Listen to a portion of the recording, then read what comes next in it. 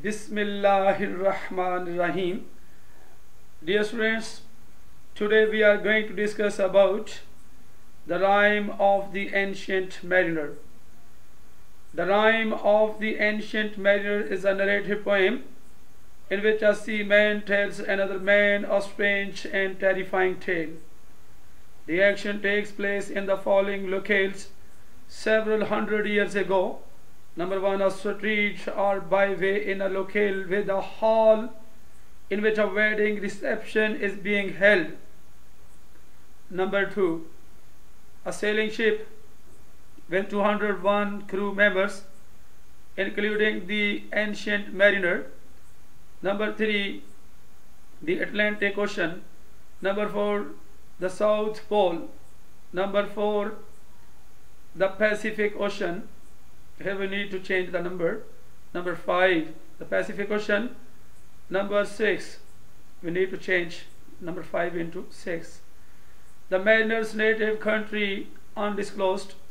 The atmosphere is ghostly, preternatural, mysterious.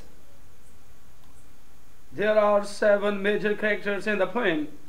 Number 1, ancient mariner, old sailor who roams from country to country to tell a strange tale. Number 2, wedding guest, man on the way to a wedding reception with 2 other men. The mariner singles out the wedding guest to hear his tale. Number 3, 200 crewmen, ill-fated members of the ship carrying the mariner. Number 4, pilot, boatman who rescues the mariner. A pilot is an official who guides ships into and out of a harbor. Number 4, pilot's boy, pilot's assistant. Number 6, hermit, holy man who absolves the mariner and hears his story.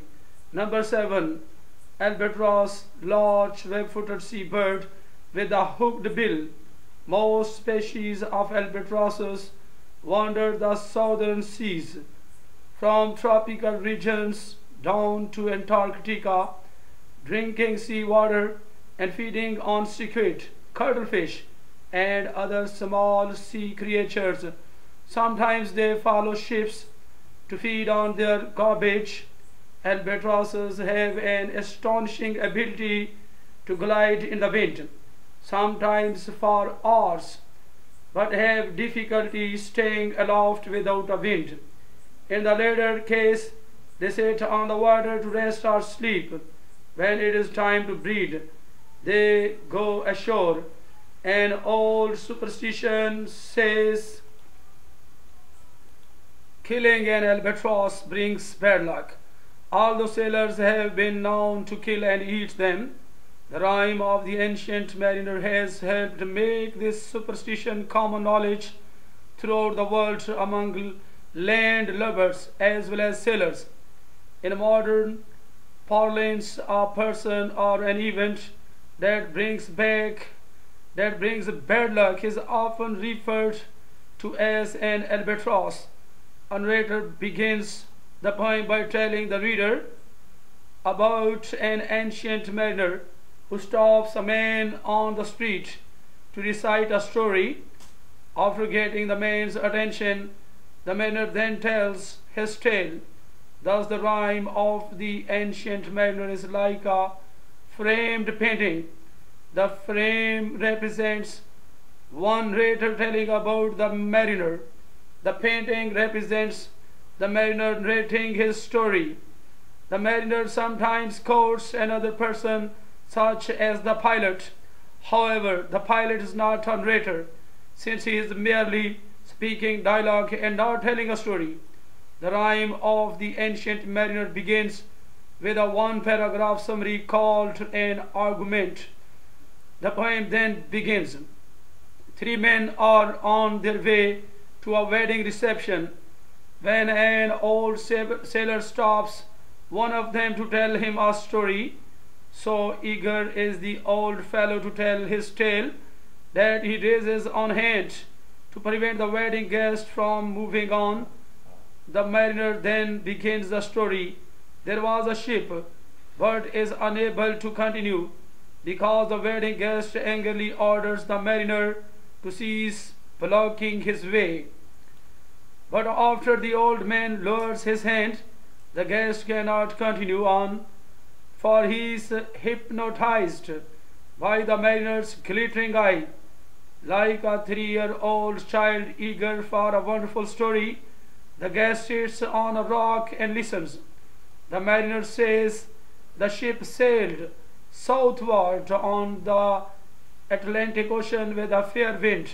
The sun rose from the sea, crossed the sky, and sank in the west in its daily ritual as all went well, while the ship sailed onward day after day, even though the wedding guest hears music from the nearby wedding celebration. He keeps his attention riveted on the old mariner and his tale. Alas, a great storm came, the mariner says, driving the ship farther south as it passed through mist and snow to a land of ice, Antarctica. Everywhere the crewmen looked, they saw ice. Then out of the fog, a great sea bird appeared, an albatross, and wonder of wonders, the ice around the ship cracked, and the ship picked up a wind and sailed north. The albatross therefore was a good omen. It came to the ship every day, answering the mariner's hollo. It played, it ate of the crewmen's food during the evening religious services called vespers. Vespers it perched on a mast or a rope. Then one day the mariner shot the bird with his crossbow. The rest of the crew condemned his cruel act, saying he had killed the bird. That made the breeze to blow. However, when the fog disappeared and the sun shone gloriously, they approved the act, saying he had killed the bird that brought the fog and mist, and so the crew became partners in his crime. But not long afterwards, the sails fell as the air grew still. Day after day, under a boiling sun, the ship hardly moved. It was as idle as a painted ship upon a painted ocean, and the men thirsted in the middle of an ocean with water everywhere. They saw slimy creatures crawling on the sea, and at night they beheld a fire dancing on the ropes and chains that controlled the masters, an ill omen. Sailors at sea often saw this phenomenon, known as St. Elmo's fire. It is electricity discharged from pointed objects such as masts during storms. The phenomenon can also be seen on land, on trees, on towers that rise to a point. Today it can also be seen in the air on wings and propellers of aircraft. Blaming the mariner for their woes, the crewmen hung the dead albatross around his neck. As each man weakened with thirst and fatigue, the mariner beheld a sign in the sky, a mere speck that grew into a mist and took shape upon its approach. It appeared to be a ship. The men were heartened. But what kind of ship moves without a wind? When the sun was setting, the vessel drew near and revealed itself as a ghostly skeleton of a ship. Line 177, with only 2 crew members. One was a spectre woman, life in death. Line 193, with red lips, yellow hair, and white skin. The other was her maid, Death. They rolled dice for the crewmen, and Death won everywhere except the ancient mariner. He was the prize of life and death. All the crew, 200 men, then dropped dead one by one, all except the mariner. Their souls flew by him to heaven or hell, like arrows shot from a crossbow. The wedding guest interrupts the narrative at this point to express his fear of the mariner. After all, the old man could also be departed soul, a ghost, but the mariner assures him that he is flesh and blood, then continues his tale. Now he was alone on the ocean, with only slimy sea creatures to keep him company. He tried to pray but failed. The lifeless crewman, meanwhile, looked up at him with a never-changing gaze, fixed by death. For 7 days and nights he endured their gaze. During this time at night in the moonlight, he watched the water snakes, blue glassy green and velvet black, swim and coil. Their sleek beauty touched him, and he found himself blessing them. He also found that he was able to pray. In short, he was beginning to regret shooting the albatross. Suddenly, the albatross fell from his neck and sank into the sea, and then the mariner slipped into a gentle sleep, for which he thanked Mary, the Holy Mother, who is Queen of Heaven. When he awakened, rain was falling and wind was roaring. Although the wind did not reach the ship began to move, and the dead crewman rose to man the ship, steering, tugging the ropes. The body of his brother's son helped him pull on a rope, though he spoke no words. The wedding guest again interrupts to express his fear, but the mariner again calms him and resumes the story as follows. At dawn, the ghostly crewman let loose the ropes and made sweet sounds mingled with the songs of birds. It was an angelic symphony the ship sailed on. A spirit, it seemed, was moving the ship. Then the ship began to rock and bob, and suddenly lurched forward, causing the mariner to fall in a faint. When he came to, he heard two spirit voices. One asked whether this was the man who shot the albatross, the other confirming that it was said. The mariner had done penance for his wrongdoing, but still had more penance to do. The ship began to sail northward at such a great speed that the mariner went into a trance. When the mariner woke up, the ship was sailing gently onward. All the dead crewmen were standing together, staring at the mariner.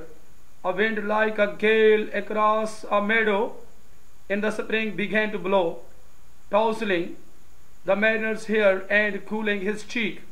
The ship picked up speed, and soon the mariner saw a lighthouse, a hill, and a church.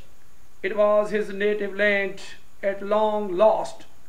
The water in the harbor bay was calm, reflecting the light of the moon. On the ship, the corpses were no longer standing, but lying lifeless and flat.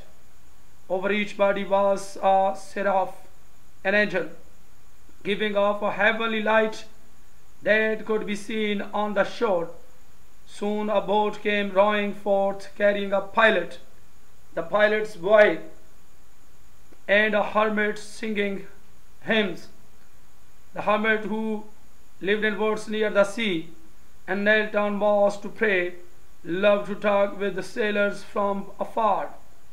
When the boat drew close, the mariner heard them say that the ship looked strange. It had a fiendish look. The pilot said. Suddenly, the ship sank, rumbling down and leaving the mariner floating helplessly. But in a moment, he was in the pilot's boat, which whirled round and round. When seeing the mariner's face, the pilot fell down in a fit, and the hermit prayed. The mariner took up oars and began rowing. At that, The boy laughed, observing that the devil knows how to row. After the boat reached land, the mariner begged the hermit to hear his confession and absolve him of his sins. What manner of man art thou? The hermit said, and the mariners told him his tale. Since that the time, the mariner says he has felt a compulsion to travel from land to land. It is his penance. Whenever he remembers his experience at sea, the terror of it all, he must stop someone to tell him his story in order to relieve his agony. He knows at a mere glance which man he must single out to listen to the tale. The wedding celebration continues while the mariner hears a vesper bell calling him to prayer. It is far sweeter to him to pray to God, he says, than it would be to enjoy the pleasure of a wedding celebration. The mariner notes that a man prays best who loveth best all things both great and small, that is, who loves all of the things that God created. The mariner then walks on. So does the wedding guest, as if stunned, but he is a sadder and wiser man. Man is sinful creature, but redemption awaits him if he repents his wrongdoing and performs penance. This theme manifests itself as follows. After the ancient mariner commits a sin by killing the albatross, guilt haunts him in the form of strange natural and supernatural phenomena. During one terrifying experience, he has a change of heart and repents his wrongdoing.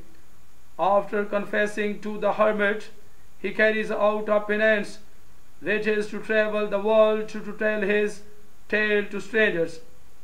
Human beings should respect all of God's creation and all of his creatures, including the albatross and even sea snakes.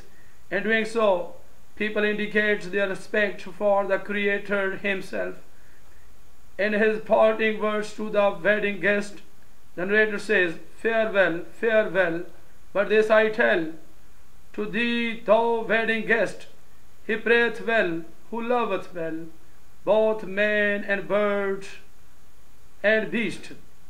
The mariner undergoes terrifying experiences as he confronts supernatural wonders, in particular the female figure known as life in death. When the mariner sees her rolling dice with death, he says, "We listened and looked sideways up, fear at my heart as at a cup. My life blood seemed to sip." The mariner even frightens the wedding guest when he tells him that all the crewmen fell dead one by one. The wedding guest says, "I fear thee, ancient mariner. I fear thy skinny hand, and thou art long and lank and brown, as in the ribbed sea sand." Coleridge plainly makes the point that beyond the boundaries of the known world are many strange and fearful sights that explorers will encounter. Adam committed the original sin that brought woe upon mankind. The original sin in this context is the killing of the albatross. The crewmen are inheritors of the mariner's original sin, just as Christians are inheritors of Adam's original sin. As the mariner says, "And I had done a hellish thing, and it would welcome woe." When the ancient mariner kills the albatross, described in the poem as a holy thing, held in God's name, he is like the Christian who commits sins for which Christ died on the cross. The ghostly skeleton ship carries death and life in death. Death, of course, is a consequence of original sin. Life in death is the loneliness, the separation from God that a sinner encounters before dying. The best pilot rescues the mariner after the ship sinks, representing the saving grace of a merciful God. The hermit represents redemption. He bears the mariner's confession and pronounces a penance, requiring the mariner to tell his tale the world over to warn others of the consequences of sin.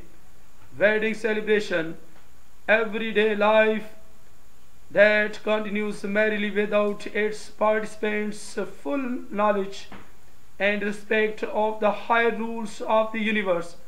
As part of his penance, the mariner educates one of the wedding guests about the importance of abiding by the laws of God. The scene of a wedding celebration is, of course, an excellent place for the mariner to tell his story.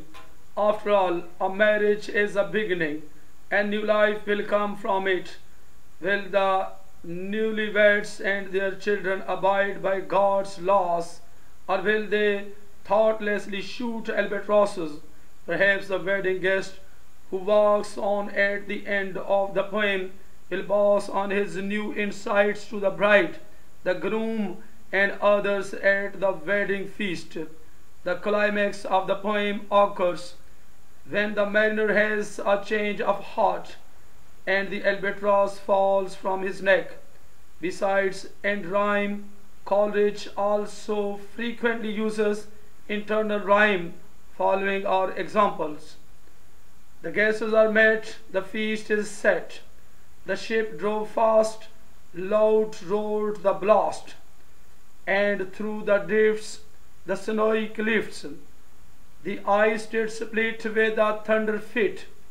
In mist or cloud, on mast or shroud, the fair breeze blew, the white foam flew.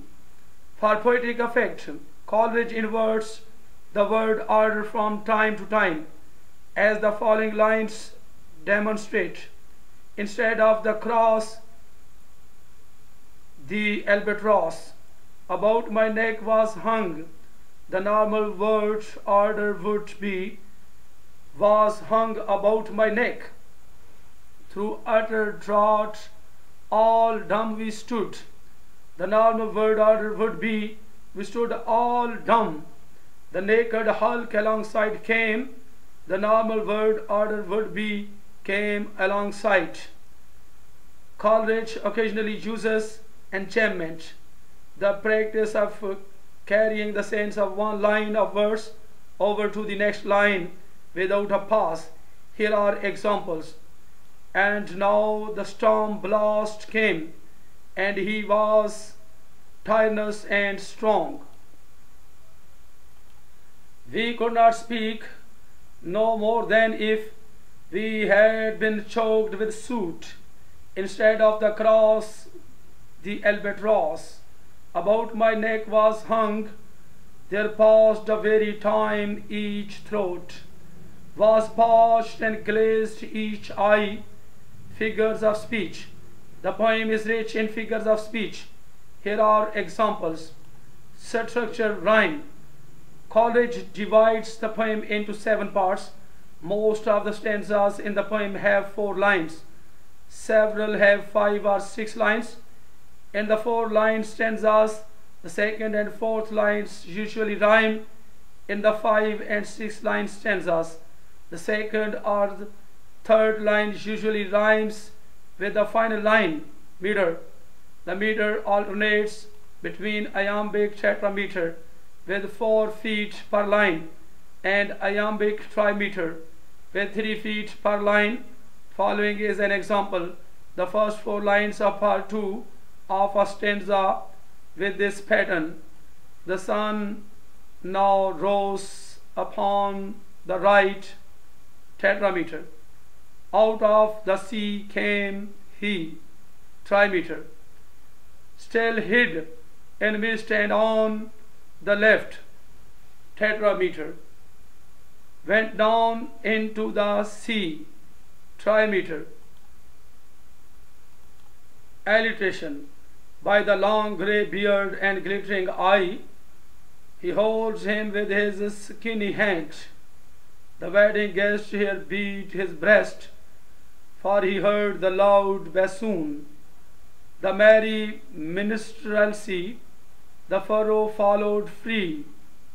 Anaphora.